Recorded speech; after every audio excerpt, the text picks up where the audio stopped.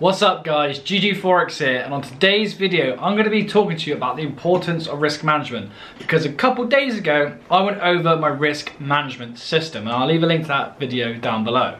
Right, but I want to show you how I've implemented it into my trades this week and show you the importance of how important it is to have a risk management system in place that you follow, that you stick to your rules, that you don't just adjust.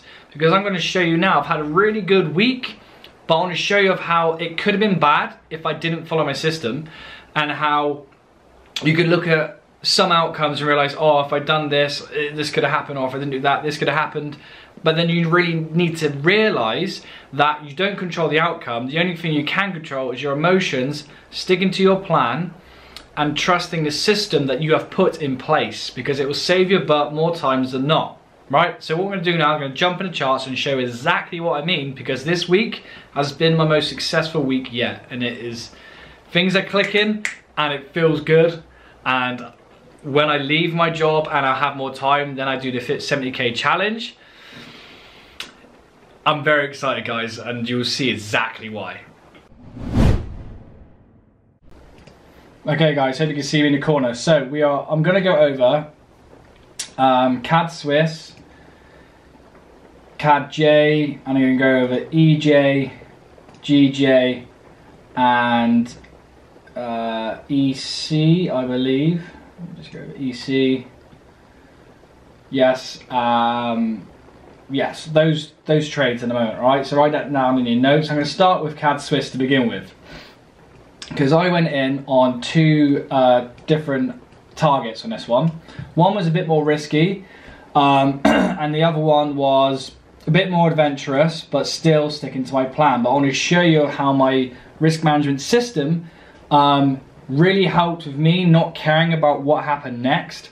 Because the hardest thing, well, a lot of people will say in the GGFOREX group, is you find it hard to hold trades. It messes with your emotions so long you're in trades. And this system kind of like gets rid of all of those issues, helps you not care about the end result, and just makes you play your plan in a systemized manner, right? And this is what I mean by this, right? So I was coming into this trade, I believe it was on the 10-minute time frame, right? And I entered in in this area here, okay? Why? Because this area made these targets in a high time frame point of interest, and I believe price was distributing to the downside. So if I zoom out, right, you can clearly see, if I bring that down, you see price flagging up, you see RSI coming down, and you've got clear equal lows on both sides, right? This is what I was targeting, this is what I was seeing. So what would have happened if I put my risk management system in place? Now my one is whatever my target is. So this is a 1 to 2.5, right? So my target is just halfway. Now some people are going to have different rules. One's probably going to be break a structure. One's going to be, it doesn't matter if it gets halfway, I'll take partials off and leave my stop loss where it is. There's different ways you can play this system, and you just need to choose the one that best suits you. Play to your strengths. Obviously if you've got weak mindset, you might want to move your stop loss to break even. Some people are uncomfortable with leaving their stop loss open, and a bunch of different reasons like that, okay? So with my system, I like to have my stop loss move to break even when I'm in a funded account or doing a challenge. If it's a private account, I'm quite happy just leaving my stop loss where it is, and whatever happens, happens, okay? So you need to play it. Can you afford to lose that risk on your account? If you've only got 10% to go, can you afford to lose this 1% on when you need to get 10% of the challenge, right? So there's different things you need to tweak to your plan to use this system to best suit your needs, if that makes sense, right? So for me, my system, when I'm doing a challenge now, would be, I'm in the trade, and as soon as it goes halfway towards my position, whether that be a 1 to 3, 1 to 2, 1 to 4, whatever, I will take half my position off and then move my stop loss to break even. So if you have a look at what happened here, I'll hide this for a second and then I'll just go back so it's easier to see what was actually happening. So I was aiming for this TP down here and this TP down there, okay? So what actually happened here? Price came up, came down halfway, then came back and stopped me out, right? But then eventually came down and then hit my TP for the whole move of what I wanted. So dependent on what you set your parameters at for your own trading plan, you either had the choice of one, moving your stop loss to break even after it got halfway whilst taking half your position off, or you could have just left your stop loss where it was, played it out, and if the price came back and stopped you out, you would still be up by 0.25 or whatever the risk was. You'd still be up because you've actually taken off more than what you've risked, okay? And the fact that price can come down and do the full amount, and then you get the full trade or whatever it is, okay? So you get the half on and then you get the other half on after that. So the likelihood of this working out for me was price came halfway, because if I'm doing 25 pips, let's say price only needs to move 12, okay? So it went, what was it? 2.5, so we're looking for 1.25 RR, which was here, okay? So price came in, came down, I would have taken half off, stop loss would have been moved to break even, I would have got stopped out, I would have made 0.5% on this trade. Would I have made 0.5%? No, I would have made 0.62 roughly, 0.62%. Let me just do the account, I'll write it down and I'll add them up and I'll show you the power of this, because you think, oh, you're leaving a lot of money on the table, or you didn't get the whole move, but just trust me, when I do the sums, it does make a lot of sense. So we took half off and it did half of the move. So 1.25, so 0.5 times 1.25 the move. So we're looking at 0.6 R for this, okay? So let me just write this down so you can actually see it. 6 RR for that trade. Make it bigger so we can see what the hell's going on. Go plus as well. So this trade was 0.6 RR, but it actually did the full move eventually. Again, you got to tweak it for your plan. I'm just going to show you mine, right? And there was another trade in here where I did exactly same entry, exactly same stop loss, okay? But different TPs. I'm going to show you how this would have saved you as well. So I was going from roughly a 1 to 4.5. I think it's slightly higher, maybe above these lows. 1 to 4.5, right? So technically I'm still in trade. But if I'm sticking to the same rules like I was going to do, price came in, then came down, right, for half of the move, right? So I'm going from 1 to 4, I'm looking for 1 to 2, which is wherever that was. 1 to 2, which is here. So price came in, actually up here. So if I move it across, same TP. So price came in for came down for 1 to 2, then came back, stopped me out, right? So that would have been a 1% gain, right? So now we got plus 1 R, right? Plus 1 RR. Okay, so these two trades, they've played out.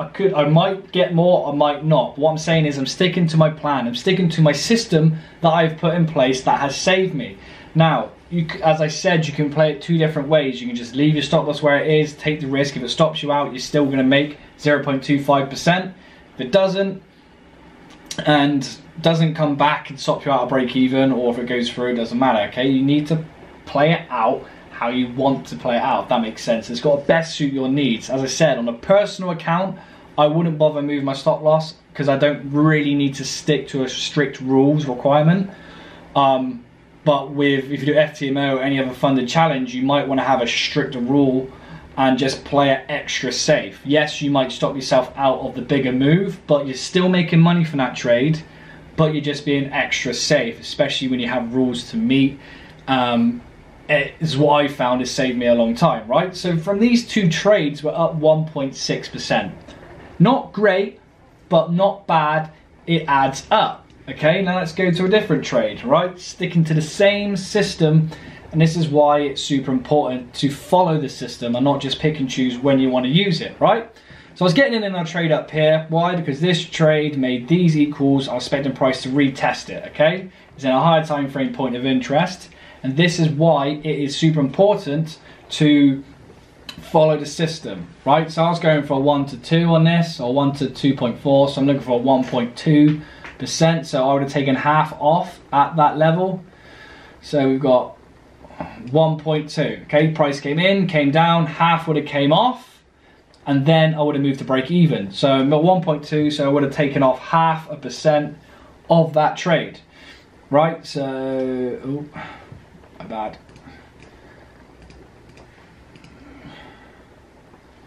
So, why the massive pad? So, 0.5 times 1.2. Cool. So 0.6 R on this as well, right? So 0.6 RR return. What's the plus?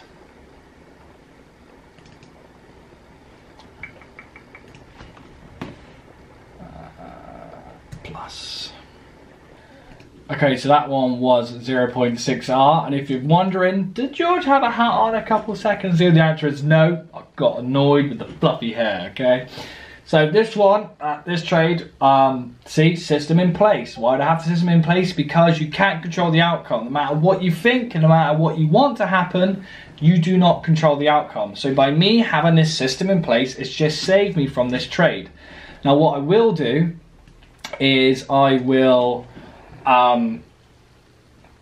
do like what could have gone wrong, if that makes sense. If I actually add up, if I just left everything without using my system at all and then see what would happen afterwards, okay? So that was CAD Swiss, that was CAD Yen, and now I'm going to go through EJ and GJ as well. So EJ was a good trade. Now all these trades are put in the GGFOREX group, so if you haven't joined it already, I haven't actually seen my GJ breakdown trade, that is in the just link down below and you can join that and all that stuff, okay? So, EJ came in, high time frame point of interest. I was going for a 1 to 4, so I would have checked halfway, so 1 to 2. Now this one works out slightly different, right? So 1 to 2, so I would have made 1% off this trade. Then I would have moved to break even, and then I would have just let the trade play out. So this went to a 1 to 2, or halfway straight away, and then went straight down for a 1 to 4. So by me taking half off, I did half at 1 to 2, so that's 1%, and then technically I did half at 1 to 4, so that's 2%. So overall I made 3% on this trade, right? So yes, the system is there, and when it happens you wouldn't make as much as if you just left out, but overall, over a select amount of trades, I have found that this has saved my butt more times than it hasn't. Hence why I've put this risk management system into place, right? I'd rather protect, remember, it's not about making the most money, it's about protecting your capital. Okay, so let me just add this down so we add it up at the end. So this was plus 3 RR. Just get rid of, God damn it, get rid of text. So that was a plus 3 RR. Right, and let's go to GJ. Where was it? Down here. Okay, this was a good little trade actually. So GJ, I think it's 15-minute this trade was on. Or 5-minute, I think it's a 5-minute trade. Where did it go? There it is. Nice 5-minute trade. What was I going for? I was going for a 1 to 2.6, so I'm looking for a 1 to 3 for halfway. 1.3, so price came in, came down, took half off, moved to break even. Obviously price didn't come back to stop me out and then continued to downside, giving me a 1 to 3, so let's do the maths on this. So it would have been 0.5 times 1.3, so I would have made 0.65, and then what's the overall move? I think it's 2.6 overall, so it would have made sense there. 2.6, let's do 2.6. 2.6 half, so it'd be 1.3 plus 0.65. 1.3 0.65. So overall would have made 1.95 RR on this trade. Okay, so text.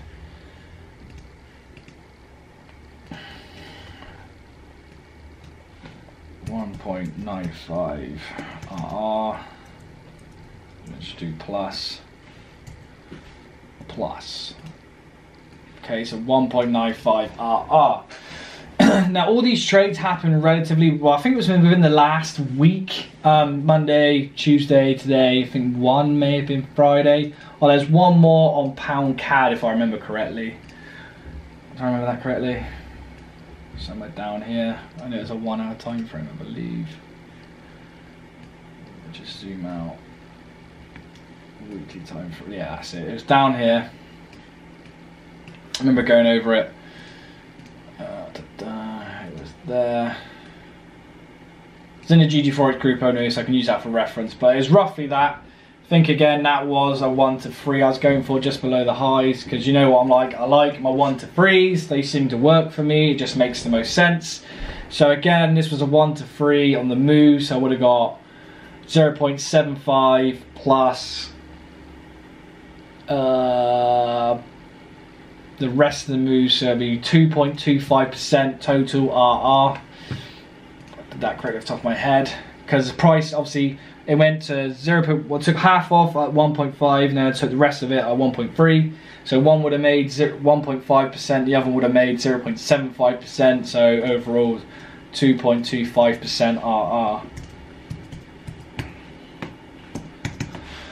Right, so if I go back through these trades and add them up and see what I would have got the safe way, which is what I've got the safe way, or if I just let price do what it does and see if I would have made more or less, right? So this is good. Obviously, people are going to read this in different ways. Some people are going to say just trust the process like I do, but again, it depends what situation you're in. Are you in a challenge? Can you afford to take that risk? If it's a personal account and it doesn't matter if you lose 10 in a row, great, don't bother moving the stop loss. But if you are in a challenge and it does matter, use this system because it will protect you more than not, and also it'll help with your psychology, because if you see price moving down, getting close to your TP or whatever, and then it just suddenly reverses and stops you out, you're not mad. You've already made money from that trade. You put the hard work in, you're patient, you got great entry, you've now taken money from the market, you've now taken money from that trade, you earned it, okay?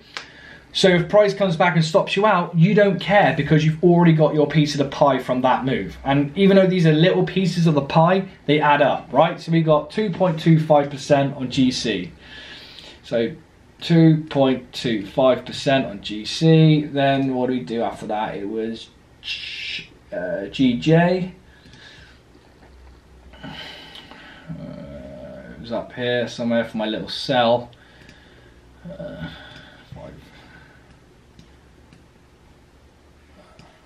Where did it go? Is that right? Let me just double check that one, just double check.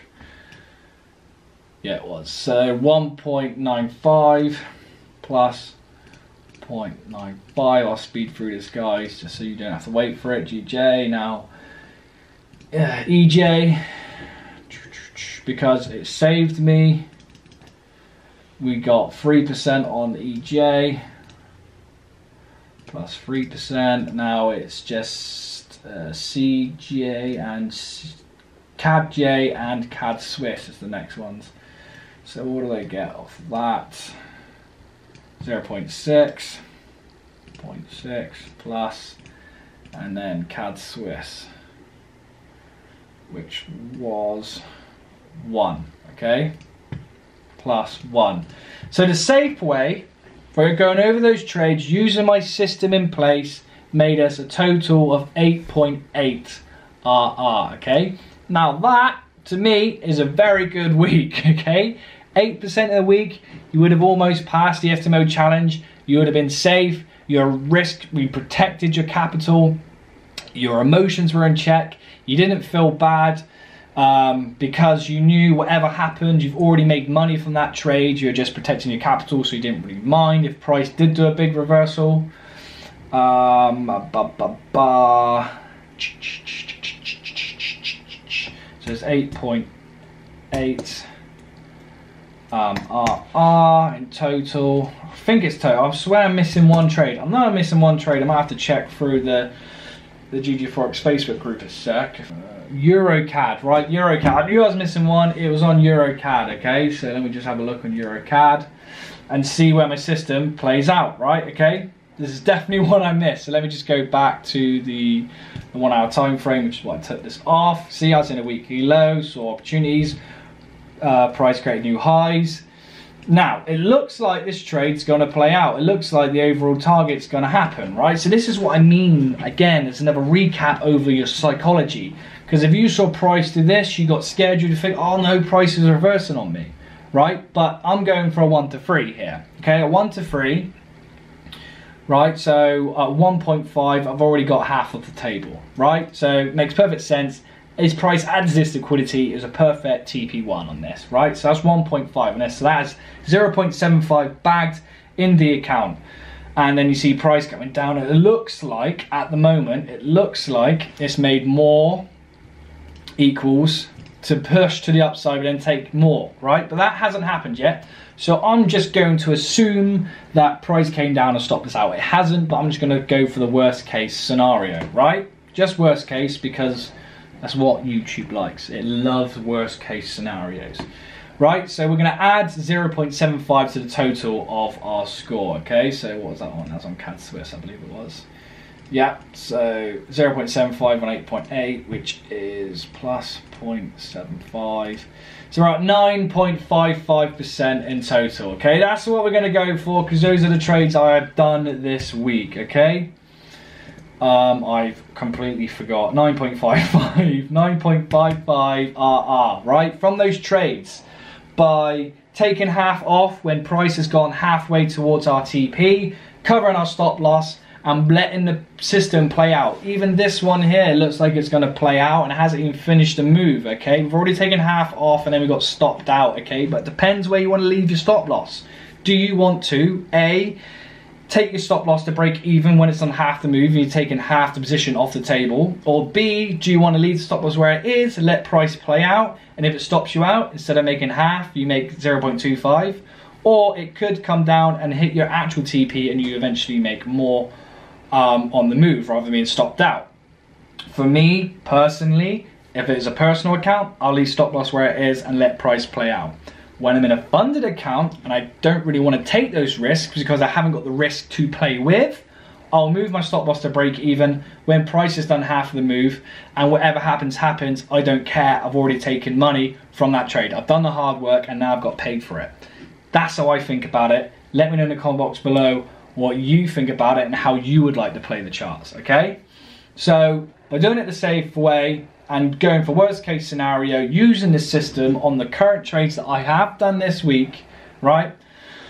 9.55 RR, right? So that is almost a pass on FTMO, playing it safely. Now you can go and follow in next week and have a lot of cushion there just in case you had a bad week or whatever. But all you have to do then is have a little bit of the move go into your favor, move the break even, and by the time you've taken half of your position off the trade, you would have passed the challenge with that. I don't think I actually continue with this one. I missed another trade as well, guys. It was AC, right? I missed another trade this week.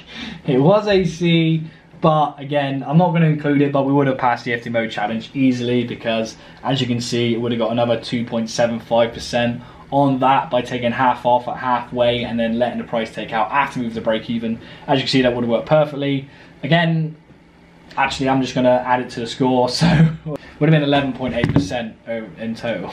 So guys, that's my risk management system put in place for you to see how would you play it? Would you have keep your stop loss where it is? Would you move to break even when it hit halfway? Or would you just leave it and whatever happens, happens, right? If I just left it and whatever happens, happens, and I didn't take money out of the market, would I have made more, would I have not? I don't know, it's different. But what I found out in the long run, that was just a few samples, right?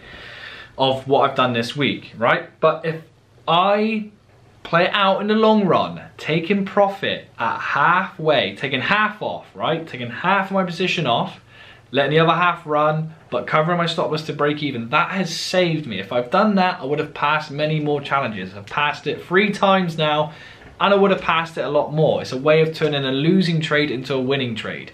You've done the hard work, you've been patient, you've waited for the right area, you've got the right entry. Now, how do you manage that trade? It's not just setting a trade and letting whatever happens, happens. There's certain stages you need to master, there's certain mindsets you need to master during that trade. There's certain things you have to do to make the most out of that trade, okay? So for me, the best way I've found is by taking half of my position off when it does half the move, letting my stop loss go to break even. Then I don't care. I've already made my chunk out the market. It's paid me. It's in my back pocket now. I haven't got to worry about anything. If price comes back up, stops me out, I don't care. I've made money. But if I let price play out and I knew I could have taken money off the table and I didn't for whatever reason and I lost, then it plays my psychology. Then I mess with my mindset. Then I start making silly decisions down the line. It's like a rolling domino effect. But from the system being in place, it stops me thinking those thoughts because I'm trading the plan systematically, sticking to my rules and taking consistent trades. And from that, that's why I love it. Let me know what you guys think down below. Let me know how you would play it. How do you play it? Do you leave your stop loss where it is? Do you move to break even? Or do you just not do anything at all and just let it play out? What do you find the most success with? I'm interested down below. And don't forget guys, all of those trades were in a GGFOREX group. The link is down below. And I have done a more in-depth version of this risk management system before. I think it's called How to Turn Your Losers into Winners. So check that video out. If I remember, the link will be down below as well. But that's it guys, I'll see you in the next one. I love you all. Like, share, subscribe, and I'll see you on the next one.